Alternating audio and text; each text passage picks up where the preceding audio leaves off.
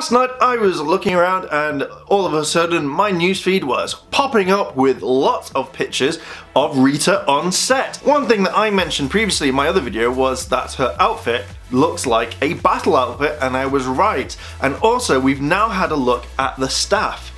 I'm really excited because she looks scary. She doesn't look like the Rita that we know. Her staff is mainly two colours, and this, I was a bit, I don't mind the staff. The staff looks kind of new and interesting. And so far it's gold and green, and we know that this is it. It's been going around, a lot of people on other forums and pages have been saying it's like the Green Ranger. We know now that this is possibly tied to the Green Ranger at a later date. With Elizabeth playing this role, she has pretty much nailed the character Rita in this, and she looks amazing.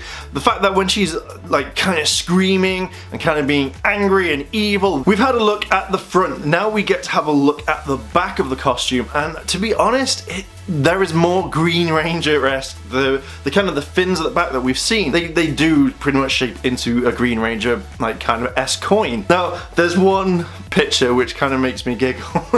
And just Rita's in the background going ah, and the guys just go yeah.